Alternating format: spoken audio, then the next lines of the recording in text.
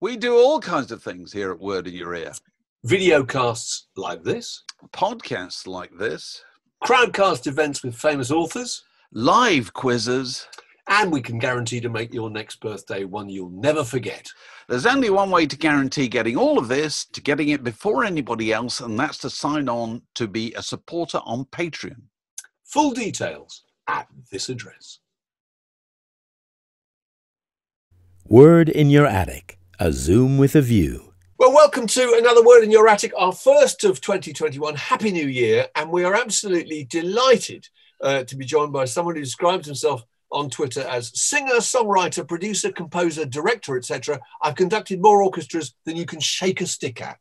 Excellent. The tremendous Very good. Mike Batt. Fantastic, Hello. Mike. Lovely to see you. Welcome aboard. Where are you now? Where are we talking to you? I'm in just on the edge of Wimbledon, would you believe? That Which That's we'll get too on good. to later. That's too good. I've never lived in Are you Wimbledon. overground or underground? Yeah. I'm overground, but I'm very near the underground, actually. All right. This is all coming together. I picked this place because it's near the underground, funnily enough. Perfect. And the point is, I just moved here literally as COVID was slamming in the earlier part of what will now be last year. Yeah. And so we just arrived, literally, people were refusing to do deliveries and removals. So one van, and I've got a lot of stuff in storage. And so my attic, as such, is empty. But I've got lots of, I actually had to dig around yesterday to find some attic-y type of stuff for you. And I found quite, you end up, how you find an old diary and you sit there, particularly if you're tidying up. And I know it happens with you, but, I'll be sitting there. It didn't happen yesterday because we weren't tidying up. But and you find something and you start looking through it. And my wife will say, you're not supposed to be looking through it all. You're supposed to be tidying it up. Oh, this is it. It's a complete distraction, isn't it? It's a rabbit hole back into your past. Absolutely. Which is precisely what we're going to do now. So there we exactly. are. Yeah. Very good work. Excellent. Well, look, we normally start, don't we, Dave, by asking people if they can remember what item, what equipment, what record-playing equipment they had in their home when they were growing up. I think were you in Southampton? Where were you born? Yes, I was born in Southampton, but at 6 months old, I took a decision to leave. And we went to Eastbourne then. And then from Eastbourne, we went to York, where my younger brother was born. I've been all over the place. Then we went to Coventry, because my dad was a civil engineer, and every time he saw in the paper a job that was available that might move him a rung up the ladder, we'd move, 200 miles somewhere. What kind of record player was in your house when you were a child? We had an old gramophone. Was the first thing I ever remember, with a horn. Again, bought in a junk shop. And we used to buy, it probably came with some, and we used to pick up other ones at junk sales. The 78. So I had a pile of George Formby records. They were great. George Formby I thought was fabulous. And I even got a little plastic ukulele and learned, you only had to learn 3-note chords to be able to play pretty much anything he wrote. What a lyricist. My goodness. I know. When I'm cleaning windows. When I'm Genius. cleaning windows, and then oddball ones, I've even looked on the complete George Formby. It's not even listed. The one called Dan the Dairyman. All right. I'm down the Dairyman. I may go round and round my rounds, but I'm always on the square. Tiggity. And there was the odd bit of Caruso. Who else? I'm just talking about the odd bit of, hi ho, it's off to work we go. That from Disney. Or Crackly, and then it would slow down, and you'd have to wind it up again. Yeah. Can you remember the first singles you ever bought? We would buy the cheapest records available were the Woolworths Embassy series. Yeah, absolutely. Yeah, they were. So you'd get somebody that sounded a bit like Cliff Richard singing. He didn't do "Worshiping an Idol." Who sang that? I don't know. You probably know, but what's the no. Worshiping an idol made of rubies and stone. When you're worshiping a woman, Whose love you cannot own. Anyway, that's one of the ones I got from the embassy. It wasn't Cliff.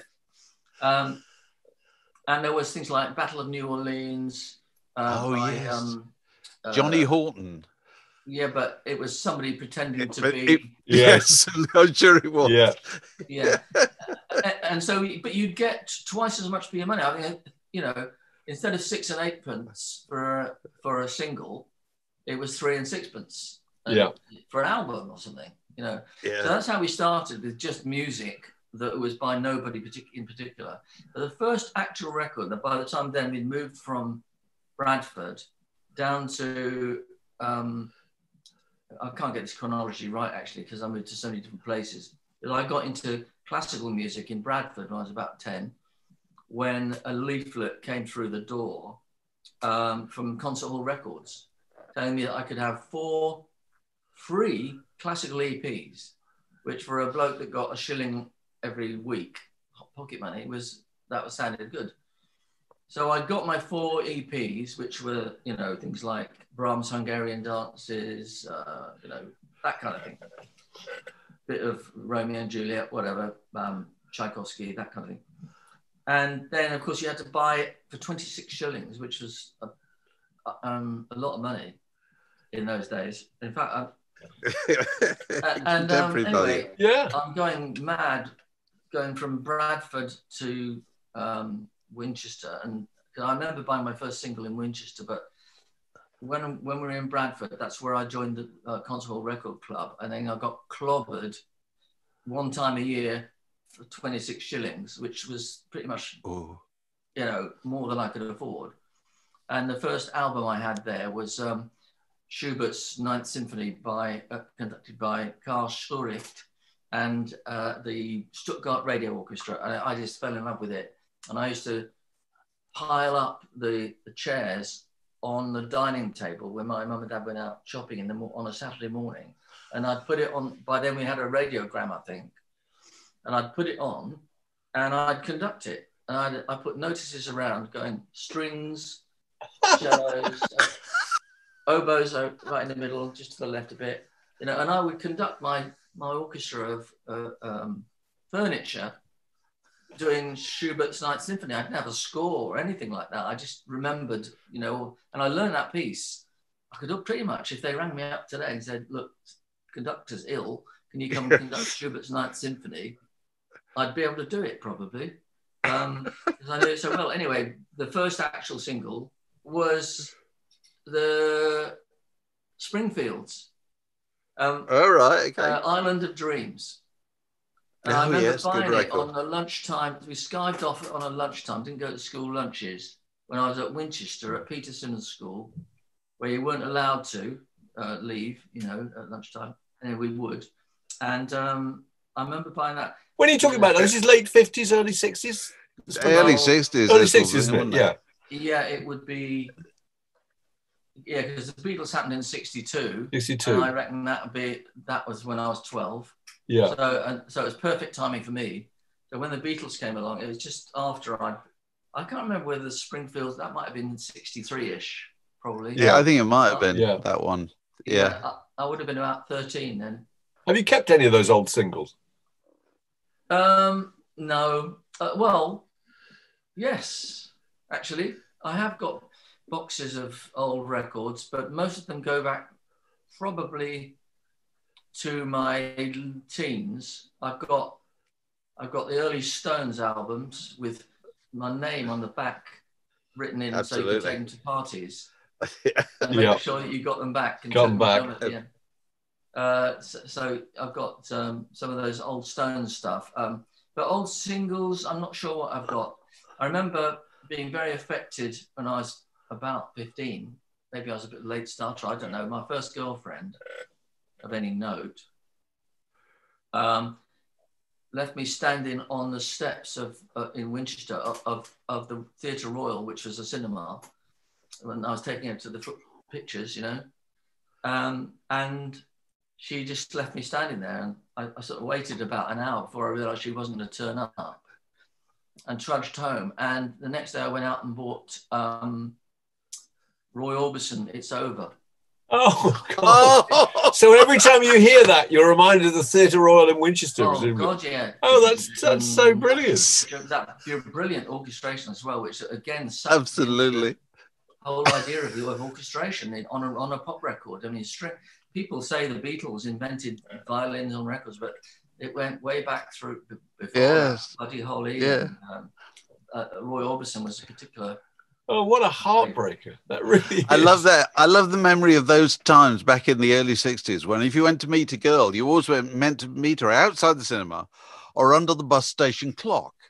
And there would always be a knot of people. This doesn't happen anymore since the mobile phone.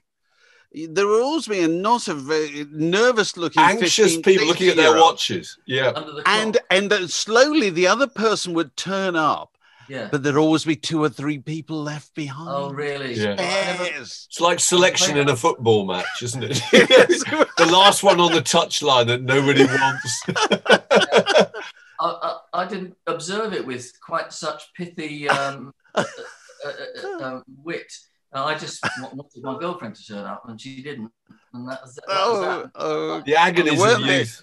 You weren't the only one. You were. No. But that's so funny that those records still soundtrack moments like that, because they really do, don't they? You know. Yeah. You can hear old. I was so sorry for myself. You know, you just wallow in self-pity at a time like that, and that's and you listen to the lyrics and you realise that they actually mean something. And it taught me a lesson for later in life when I became I always wanted to be I didn't always want to be a songwriter, but at some point I decided I wanted to be a songwriter. But how important lyrics are. I think guys tend, I think guys particularly, and it happens to be guys who program radio stations, tend to listen less to lyrics than women.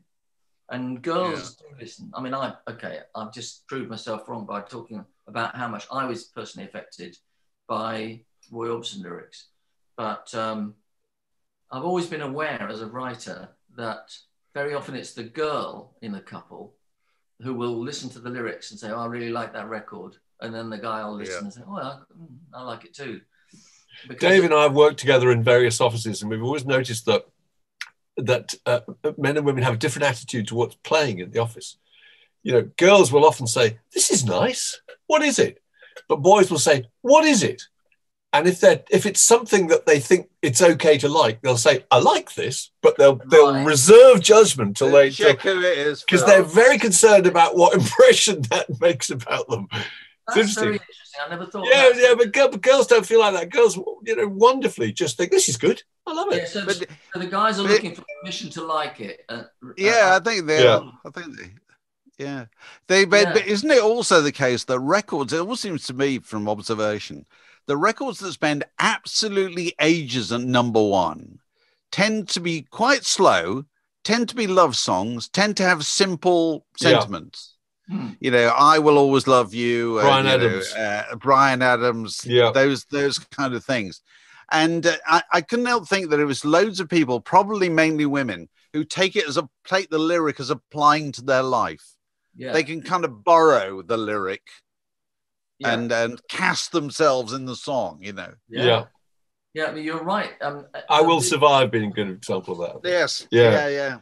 And those great big number one records are the ones that you can never get on the radio because they're too slow to play initially. Yeah. The producer always says, I'm sorry, it's too slow.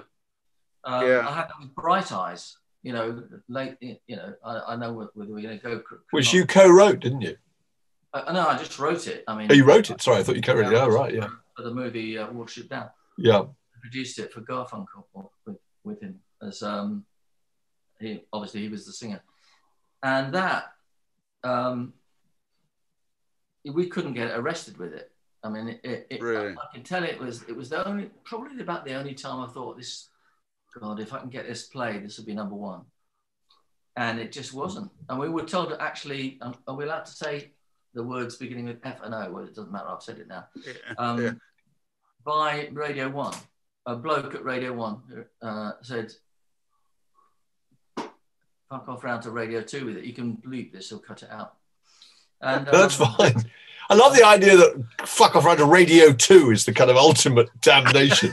Be off to Radio 2 with you. You know. In those days, it was because they couldn't break a record. Yes, it was. Radio 2. Radio 2, No. everyone wants to be on Radio 2 now. But Yeah. you couldn't be on Radio 2 and have a hit in those days. They couldn't break a record. And Bright Eyes, we worked on them. The record company had already dropped it. And a young promotion man who was going to leave the publishing company. They had promotion men at publishing companies. Yeah. This is in 1990. No, what am I talking about? 1979. Yeah. And he was going to leave because the company wouldn't buy him a Ford Escort. That was, I remember it clearly. For his company car. And they said, why does a promotion man need a company car? So he was going to leave. I said, look, Neil, don't leave. Neil Ferris, his name was. Oh, we know Neil Ferris. Neil Ferris. Yeah, well, there you go. Ferret and Spanner. Lovely guy. Like that, so you could jump on it and so you knew him. Can we ask you about, because you got a job at Liberty Records, didn't you, when you were 18, I think? I did. Liberty, presumably at the time when they had the Bonzos and Idle Race, trying to think who else they would have had. Ainsley Dunbar, I don't know, the Searchers. Well, yeah, it was of course, as you all know, it was the small setting up company in this country of a much bigger record company in America. They had the Ventures, one of their biggest acts, which was of course, the Shadows of America. And they were setting up here in England, and Ray Williams was there. Do you know Ray at all? He was around. No, Sorry? He was very instrumental in the early career of Elton John, wasn't he? Yeah. And is that right?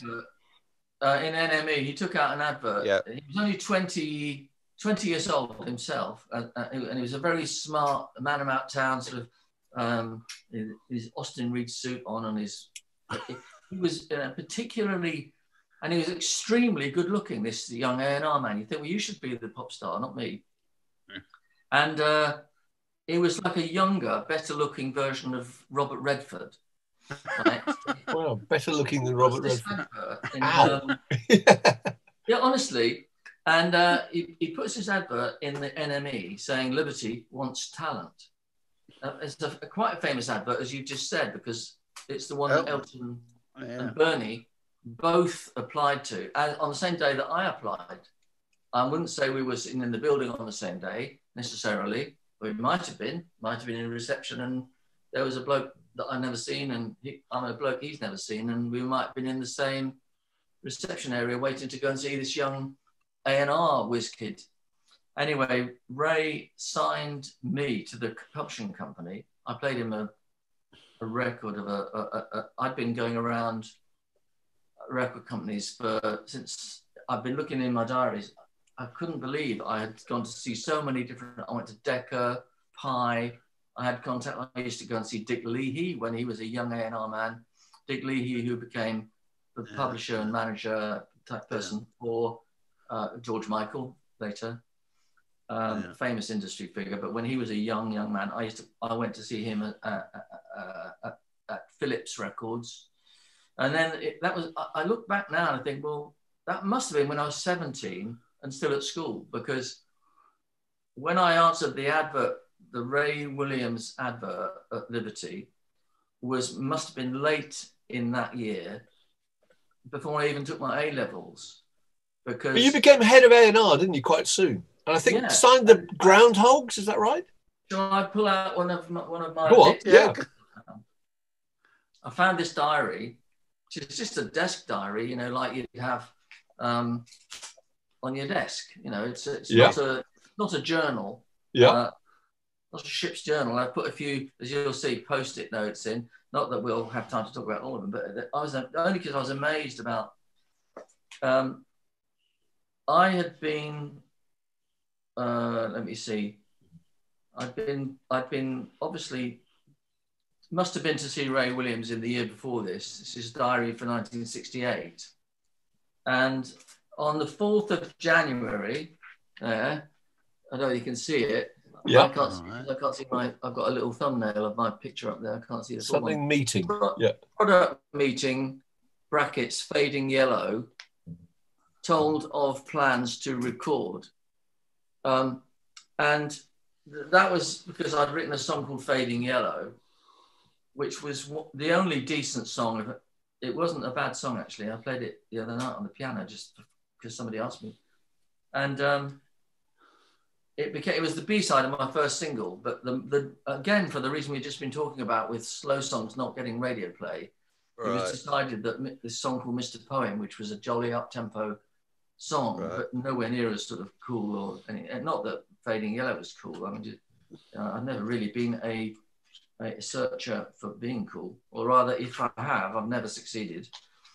And so that January the 4th, 1968, when I thought, well, that was the year I took my A levels. So, but I've got massive stuff throughout, and then here's the big clue.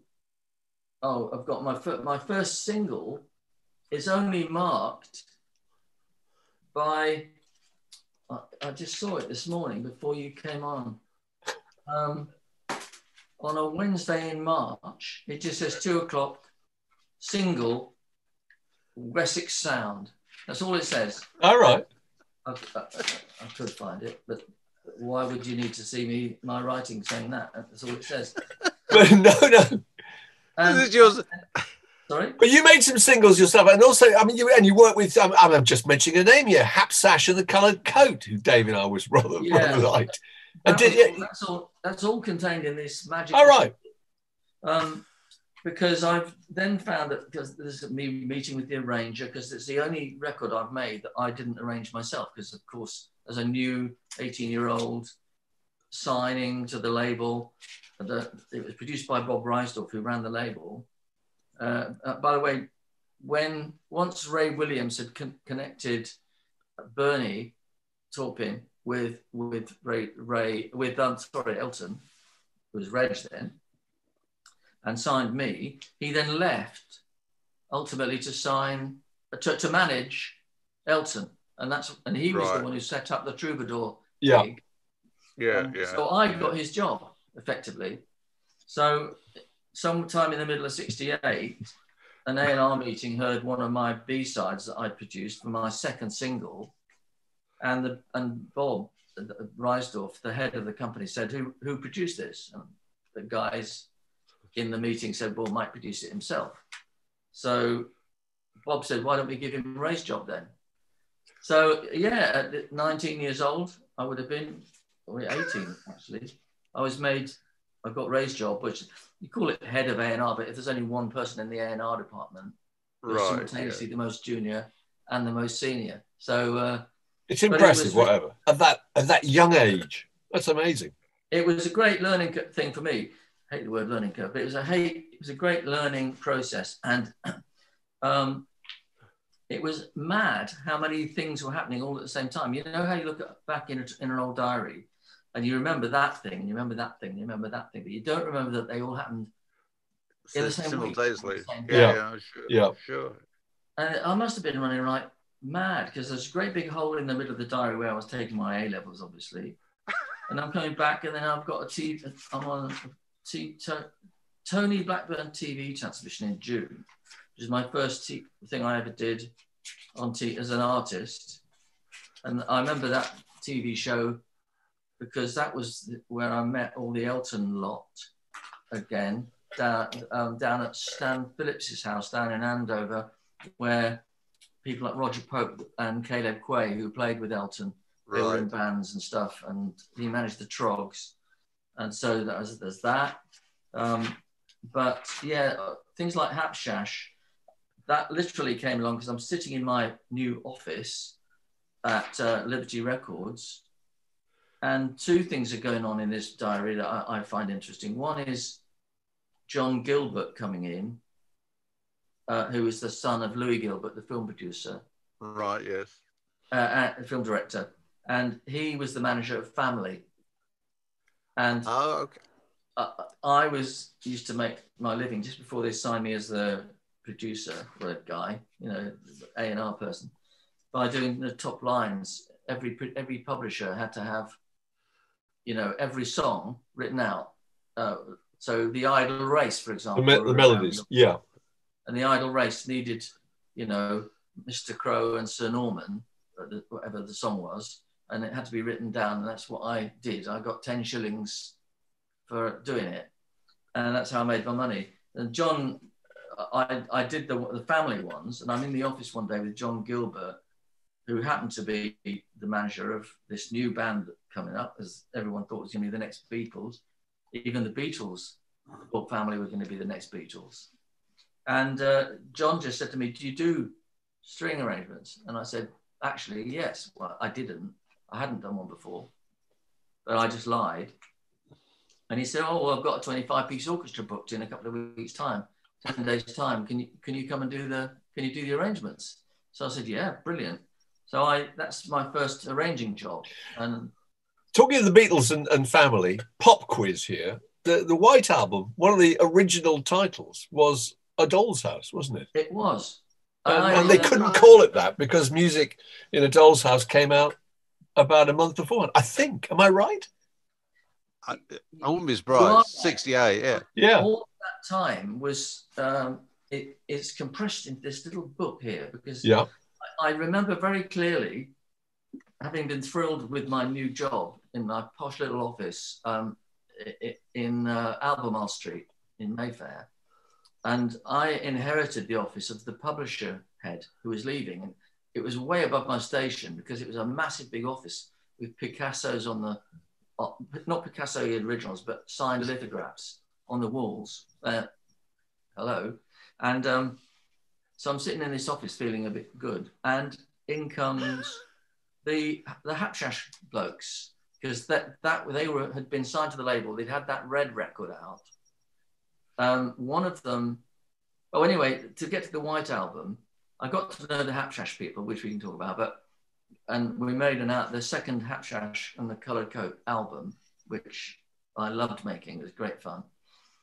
But while we were doing it, Nigel Weymouth, who was the leader of the Hapshash. Yeah, he's a partner in Granny Takes a Trip, if I remember right. That's exactly right. Yeah, interesting guy.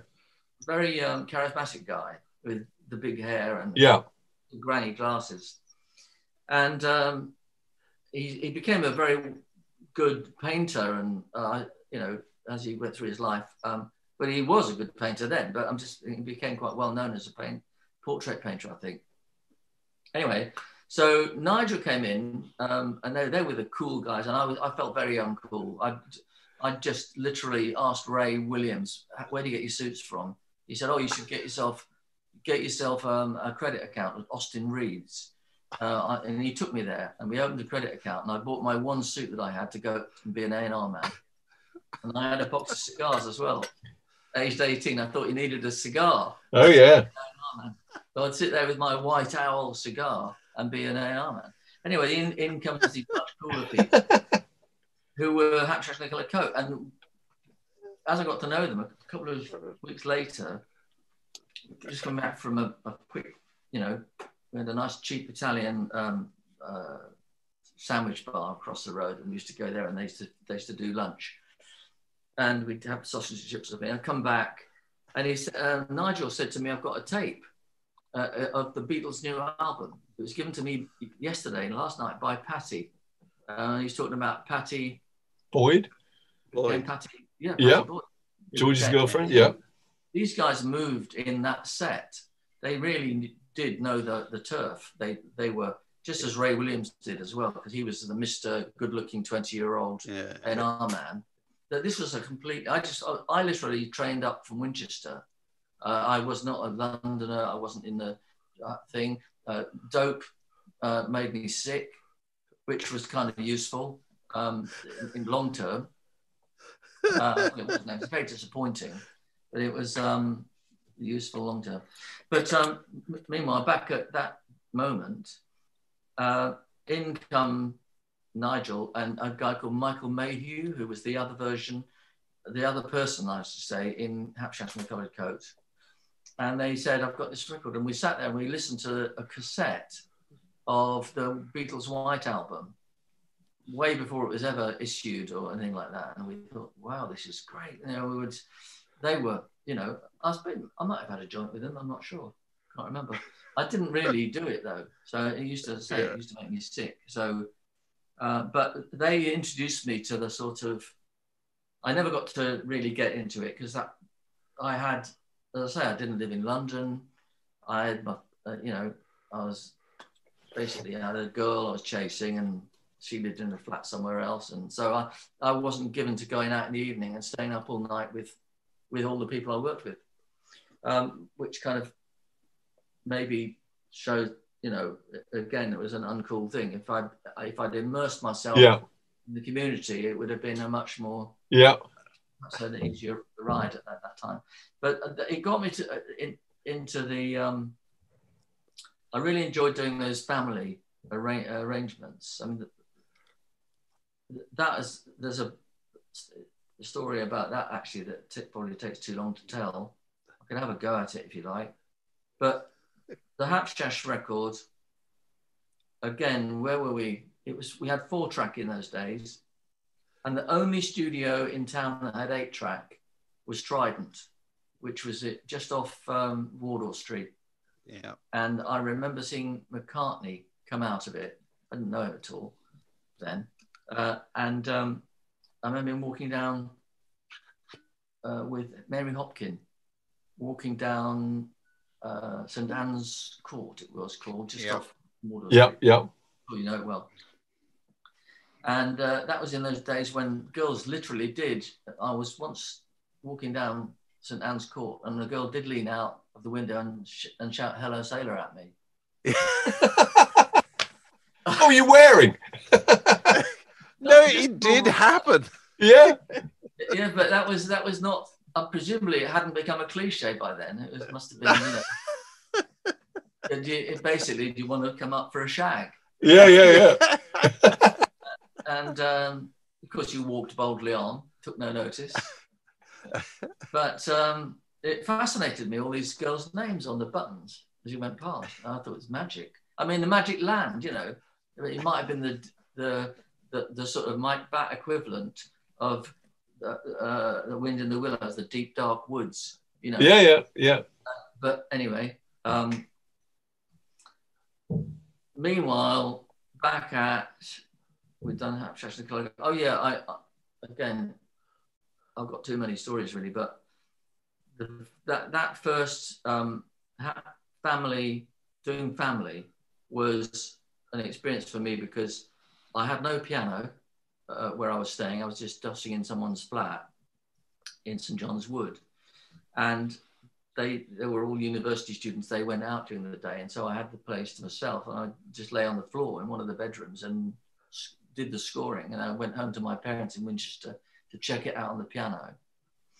And I found a diary entry in my magic little book here, where it just says, in the afternoon it says arranging, in the evening it says family session. So I must have actually arranged a lot of it on the day, or some of it. Yeah. Which is the pattern of my life. I mean, I've always arranged right up till the very last minute of the session, beginning of the session. Yeah. But anyway, so I turn up, and I had a really lovely girlfriend that I'd, managed to, I was punching way above my weight. I've got this, and so I took her with me to sort of moral support, really, because the family were all surrounded by glamorous women and stuff like that. And they all smelled of patchouli oil. Yes, I'm sure they did. I bet they did. I can just feel that now, actually, thinking about their record sleeves. But the smell of patchouli oil is a little kind of a wormhole in time, isn't it? Through which you can drop straight back. If I just get the faintest hint of it, I'm taken back to 1969. I go and buy a copy of Oz. Absolutely. And a pair of loon pants. Yeah, Sassy Bubble. Yeah. Yeah, and I bought my military jacket from the back of Melody Maker. It was an actual from the Green Jackets. Brilliant. Throw out. And I used to go and see, probably it was the year before actually, but in Southampton Civic Centre, I used to go and see Jimi Hendrix, The Move, the first time they did it. I went to see Gino Washington and the Ram Jam Band. Yeah. God, this is really a sort of trip through memory lane, isn't it? But that's the plan. Anyway, I knew that Dave Mason was producing that session, the family sessions, and Dave Mason at the time was a big star. He was the leader of Traffic, and they just had Hole in My Shoe and what else? And no, that it was a great record, but it had Ridiculous. I climbed on the back of a giant albatross. Oh yeah, it's great record. Yeah. Anyway, they were these daunting people I was going to be doing my conducting in front of, because I was scared I was going to turn up and it was going to sound terrible. B, there was the intimidation of the fact that it was Dave Mason producing, and that was it. It was my first gig. And I remember buying a baton on the way to Olympic Studios. I didn't have one. Where do you get a baton? I never thought of that. Do you buy it in a musical instrument shop? Yes. Where do you get a baton from? Is that what you do? Well, the best place that I knew to get them was just off Oxford Circus. There's a place that does violins and stuff. I can't remember the name of it. Oh, I know. Yes. Yeah, it's in Golden Square. No, well, there's right in Great Marble Street that so is it? Used to sell violins. Anyway, whatever. Yeah, that's right. There were a couple of them around there. Yeah. And you can buy a violin in a music shop. They had a little card of them usually, and you can buy one. And I've now got when I go to sessions to conduct orchestras, I've got that many. I've got about 20 batons. Half of them are broken, some of them aren't. And I pick one out, for the session while the orchestra's in the room.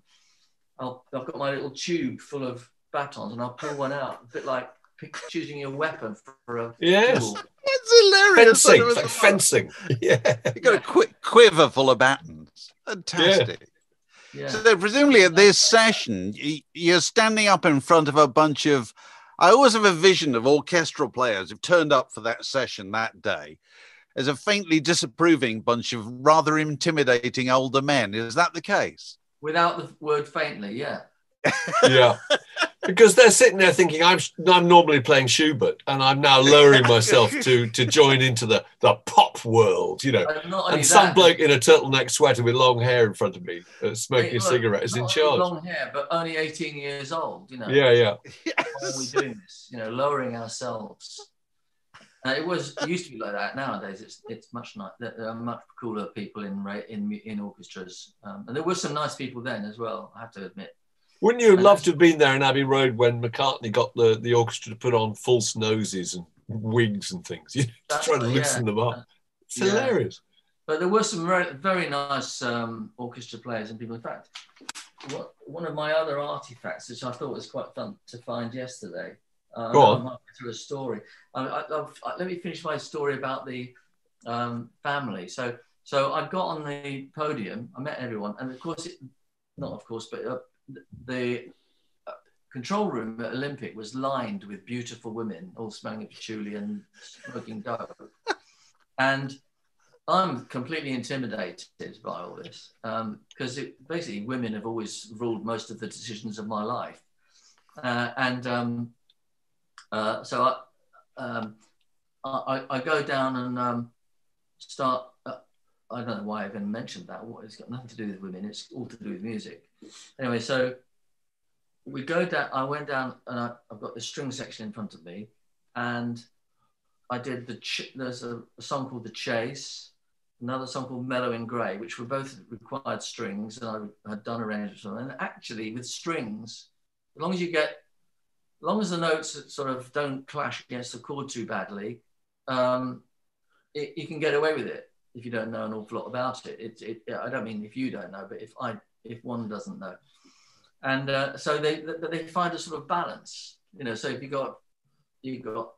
overwritten one part, the other part tends to balance up.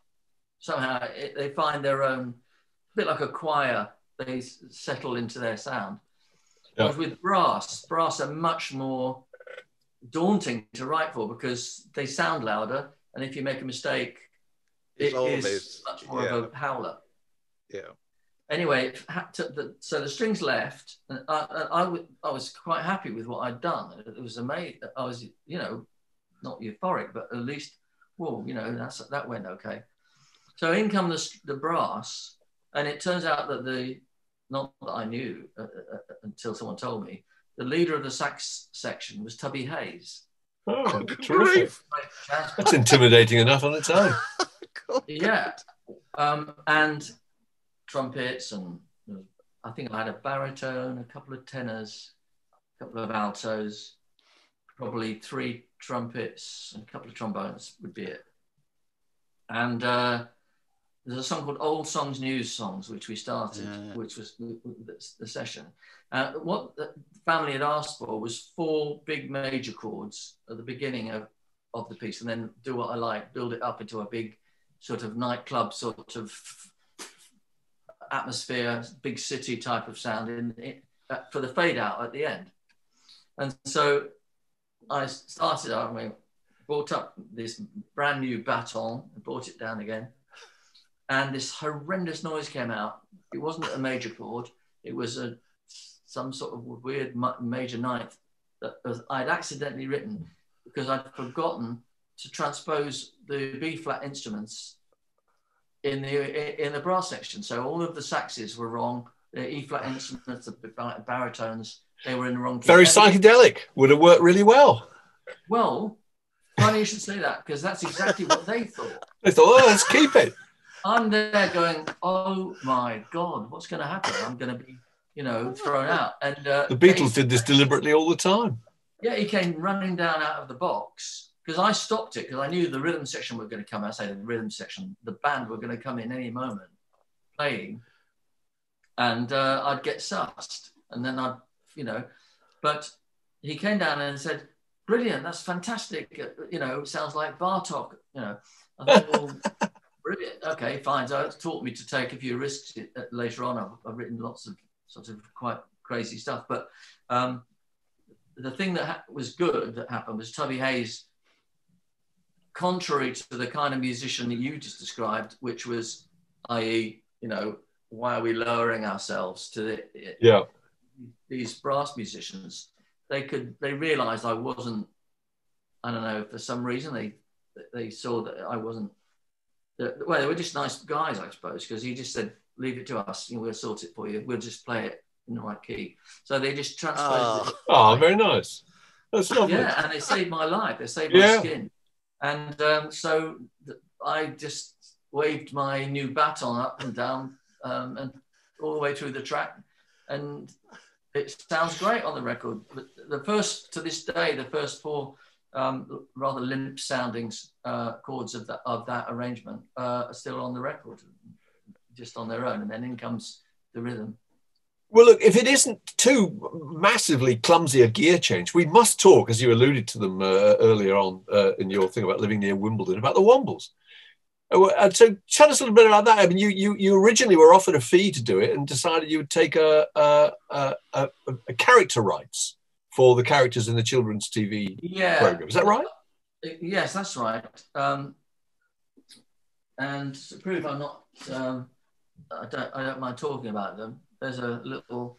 That's one of my old. Very good. Card. This has got the Wombles on them. That's me there. Anyway, that's great. Oh, hold it up. We didn't see that. You got to hold it up. Hold it up to the camera a bit higher. Sorry, higher. So we still can't. There we are. That's you. Go. Oh, yeah. Which one were you? I'm that one. Orinoco. Orinoco. Okay. Chris Spedding was that one? Is Chris Spedding one of them? Chris Spedding was one of them, wasn't he? Well, Chris played live, probably. All the records that had guitar on had Chris on, which was most of the records. I mean, we made about 50 tracks because we had 4 albums. And it was Clem Catini on drums. Yes, Clem Catini did all those Kinks records and Dusty Springfield records. It's wonderful that he was a Womble. Yeah, he was just such a solid drummer. That's why everyone wanted him. And he had great steady timekeeping. And he, in those days, it mattered how hard you hit the bass drum consistently. Otherwise, you wouldn't get a good sound. Yeah. Because nowadays, you can just put a sample in and you're okay. You can replace it with a sample. But in those days, And that's why Clem was so much in demand. He had a big powerhouse. He wasn't namby-pamby, sort of jazzy-wazzy. He was heavy duty, and so was Chris. Yeah. And he was yeah. But it's true. I did. I've whatever the passes of forego. I forewent my fee and said, look, I'd rather have the rights, if you don't mind. What a good decision. To make records and stuff, because I like the characters. I'd like to write more songs. And they went, oh, fine, no problem. And so, oh, sorry, my phone's dinging. And so they said fine, and I then made the record. I wasn't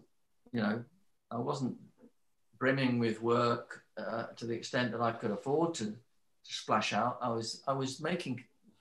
I'd left Liberty by then. I was making my living writing commercials and trying to do singles and doing brass arrangements and stuff for people. So I was freelancing basically, and so I would make records with what was going to be the rent money. And what you would do, I used to call them rent records. You'd make the record and hope to get to a record company in order to sell it to the record company to get the money back before your landlord chucked you out of the flat. And that was the first Womble record was a rent record. It was rent record sounds terrible. It sounds like Rent Boys, doesn't it? Yeah. Nothing to do with that. It was just the fact that it was the rent money that you were using to make the record. I wrote a piece in Smash Hits, you might remember this, Dave, evangelizing about the Wombles and about the minuetto, allegretto and wobbling white tie and tails, saying how fantastic. This was 1981. But I mean, how did you sit down and write a song like Wobbling White Tie and Tails? I mean, how do you start a thing like that? Where did you get an idea like that from? Wobbling White Tie and Tails, well, that one, I remember specifically, was on Sunday afternoons, the BBC ran a series of old Fred Astaire movies. Yeah. Every Sunday afternoon, that's the one would come on. Yeah. And I just thought they were great. And I thought, well, the Wombles could do that. The thing about the Wombles is that whereas other bands that were in the same commercial, looking for the same chart positions, at the time, the contemporaries of the Wombles were the Bay City Rollers, Mud, Sweet, apart from the Bowies and that kind of people, sort of slightly cooler acts. But whereas they had to stick more to the same sound each record, so the Bay City Rollers, Boom Shang-a-Lang, whatever it was they had. Yeah. I'm not knocking it at all, but it had to be the same sound each record. Yeah. Yeah. If the Wombles came out with a waltz each time, they'd be going, oh, why we need another Womble record? We've had a novelty record. And I was trying to build it, and we had 8 singles in the end that were all 8 top 40 singles. So I kept the sort of momentum going by changing the style of the record each time. So, okay, Underground, Overground was the first one, but Remember Your Womble was the second one, and that was just a sort of shuffle with a kind of fiddle, as you remember. I know you don't need me to describe it to you, but it was different enough from the first one. And when it got to sort of after a few hits, I was almost treating it as an exercise as I didn't go to university or music college or anything, teaching myself to arrange music. Yeah. So I had all my books. In fact, again, another of my little attic-y things I've got here is my, where is it? I can't find it. A sort of arranging book. Oh, here you go. First ever one I've had, which was Sounds and Scores by Henry Mancini. All right. Which is how to arrange music. And, very good. Yeah. That's the actual one I've had. It's been bound. It fell to bits. Someone's bound it for me nicely. I had all sorts of orchestration books. And that particular one is the one that enabled me to do the Fred Astaire sound, because it teaches me how to write for closely written saxophones and big band and stuff like that. And I was just thirsty and hungry to learn all the different kinds of ways of arranging. So the Wombles was perfect for me, because the very necessity to have to change from single to single, style to style. It meant I could be as adventurous as I wanted. Whereas I had pals later on, well-known heavy-duty pop star, rock star pals, I won't name names, but who said, oh, Mike, I wish I could, this wasn't, by the way, at the time, because they just saw that in my career after that, I did a lot of different things. I wish I could switch around like you do from style to style. I mean, that didn't mean they were so able, musically, capable. They meant they wish they were allowed by their fans to move. Yeah. And I thought, actually, that's quite an interesting. I take that as the fact was the Wombles allowed me to do that. They allowed me to do minuetto allegretto, as you said, 1 minute, and white tie and tails the next minute. And how did you feel reading Pete Perfidi? Because you played at Pete Perfidi's book launch for Broken Greek. Wonderful. And how do you feel when you read his book? And there's a whole generation of people who are his age, who grew up, who are really young listening to the Wombles, and they meant a great deal. You must have been very thrilled to see somebody write about them with so much affection, really, and make it clear they were such a big part of their lives. It's nice when that happens, and it's happened more over the years, to be honest with you, because at the time the established rock present company. Don't worry, you don't have. It was just the Wombles, wasn't it? It wasn't. It was, on Grey Whistle Test. Well, mind you, the Wombles didn't particularly. Don't tell me the music press were more keen to write about Roxy music than they were about the Wombles. Exactly. Yeah, so what kind of people were they? It was uncool, but it was fun, and fun is very often uncool. I think the Beatles made me had quite a lot of fun, and the Beach Boys had quite a lot of fun.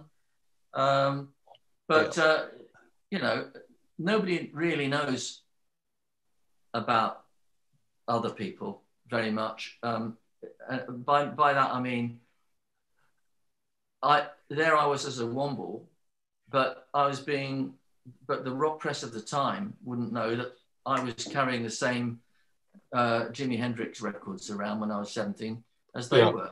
I was just as much into Josh White's Empty Bed Blues as they were, except that I changed it into Empty Tidy Bag Blues and wrote it for the Wombles.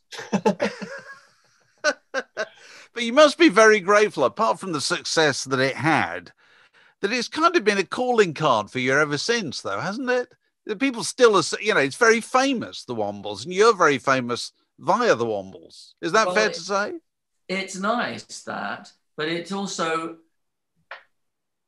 it has a kind of, I don't know, there's, at least up until now, it's certainly turning that way now.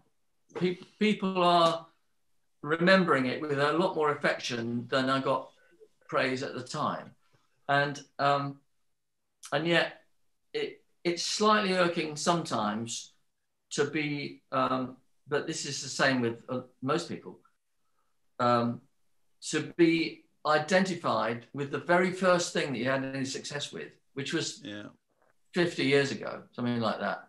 And I've done a lot of things since then, which I'm sure you're aware. But sometimes I think, oh yeah, I'm still the Mr. Womble, and I actually don't have any problem with it.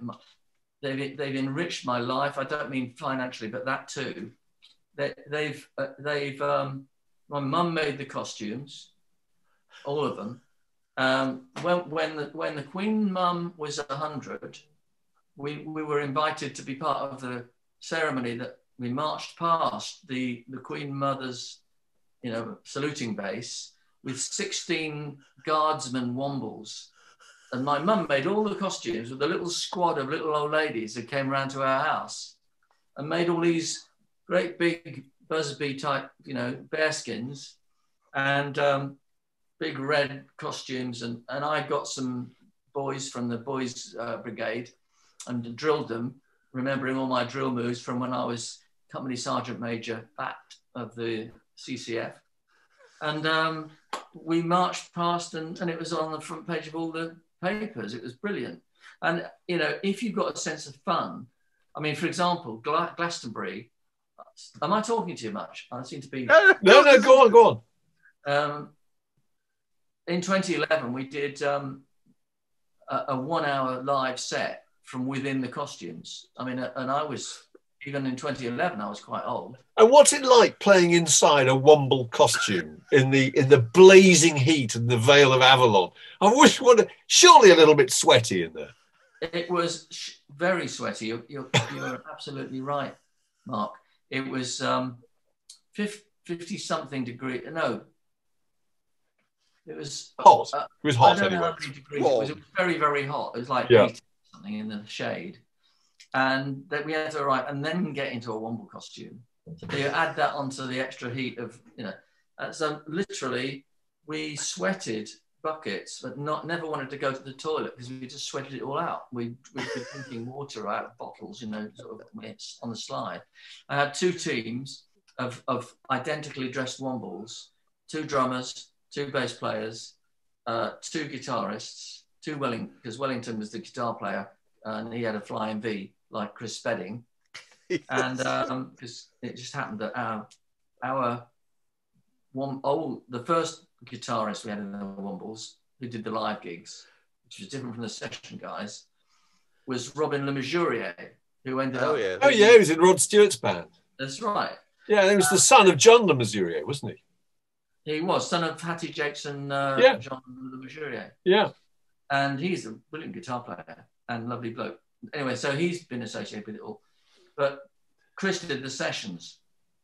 Anyway, so we had a guy with a flying V being Wellington, and he'd give the flying V to someone else dressed up as Wellington. But I was the only one in the band, because I was the lead singer at Glastonbury, who had to not have a double, because I had to sing the same as each song the same, you know, same voice. So, and in 2011, I was, 60 something, 2, 3. So it was let's just say rather exhausting. But the whole point I'm making about it was that, and it took me an hour to recover afterwards. I was sort of sitting there just drinking water, and people bringing me bottles of water with my Womble costume half off. And but the joy of it, I mean, the people loved it. They trekked over from the other stages and whatever. It was a muddy afternoon, but sunny. And they have at Glastonbury, they've got, they give you, I think it's the colour, it goes red for the biggest crowd at that moment on the site. We had the biggest crowd of the Sunday afternoon. That's so great. Glastonbury, I think we were on the Avalon stage, so that's about the 3rd biggest of the stages. That's wonderful. And I love the idea, though, that in Pete's book, that he put so much thought into your lyrics. There's a bit where he's, I don't know, he must have been about 5 or 6 at the time, when it was underground, overground, wombling free, the Wombles of Wimbledon, common are we. And he thought this was a song about class. He thought there's the rich people there, the upper middle class, and then there's the Wombles who are working class, out on the common at Wimbledon. I thought it was fantastic. I know, that's great. And Pete, the thing I like about Pete is his complete lack of that urge to be cool, and he's completely able to admit mind you, he's starting out from being a child, and children are rarely cool, but he's very honest about his thoughts. Well, no, it's just that people don't tend to acknowledge how much kind of uncool things meant to them when they were young. The Rubettes he writes about, doesn't he? Brotherhood of Man, ABBA, and I think that's wonderful because they meant so much to you at the time. And I love the idea that he said, was it ABBA himself? Was it ABBA or was it somebody else? He thought it'd be good if they would adopt him. Yeah, Brotherhood of Man. Yeah, that's right. He thinks his parents don't like him anymore because he's not as cool. They think he thinks his parents have become really fond of little Jimmy Osmond, because little Jimmy Osmond is kind of socially integrated and funny and confident, and he can sing and dance and tell jokes. And Pete just thinks they really love little Jimmy Osmond, and I'm an absolute failure as a son. So they're gonna get rid of me. So I need new parents. How about the Brotherhood of Man? It's brilliant. A lovely story. Yeah, actually, Jimmy Osmond, even though he comes out badly in Pete's book, is a really nice bloke. I met him at a Madonna concert. Yeah. He's a lovely guy. Yeah. But, you met little Jimmy Osmond at a Madonna. Yeah, Madonna at Wembley. Yeah. How come? Was he just sitting next? He was sitting in the same little enclosure. We had free tickets from whatever it would have been, Warner Brothers Records or somebody.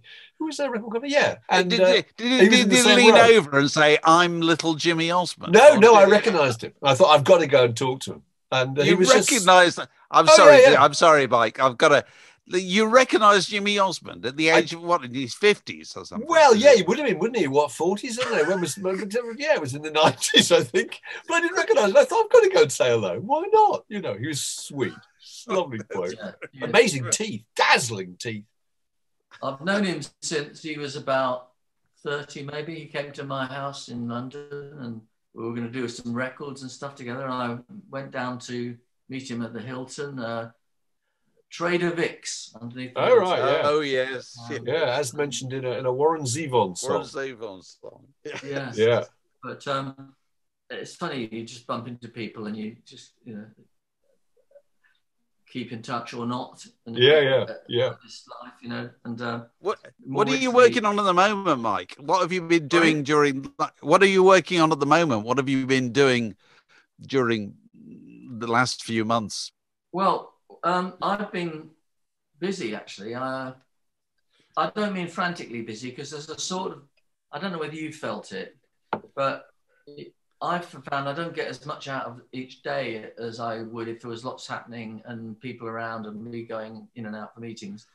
But I've had this one big project on, which it's actually a bit top secret, but it's a French artist, a new French artist I'm excited about. And I've been working on creating this album. It's got a particular character to it. And I know I'm sort of setting up questions that I can't answer. But anyway, it's a new project, new artist. And I've been asked to get involved with it. But all this happened about someone moving house around about February, March, just as COVID was setting in. So I'm in my little room here, which is my writing room, but it's also these days, I'll just show you here. That's where I write. So that's my new screen. My Look at that. God. Oh my goodness. God, that's huge. Yeah. So that's my little studio I'm in. And I've been arranging and I've written a set of, oh, hang on. Can you? Yeah, something popped up. A bunch of emojis popped up. Sorry, we can see you. Don't worry. Yeah. You're visible. You're visible. So I've been arranging, and I wrote a set of 9 or 10 songs for the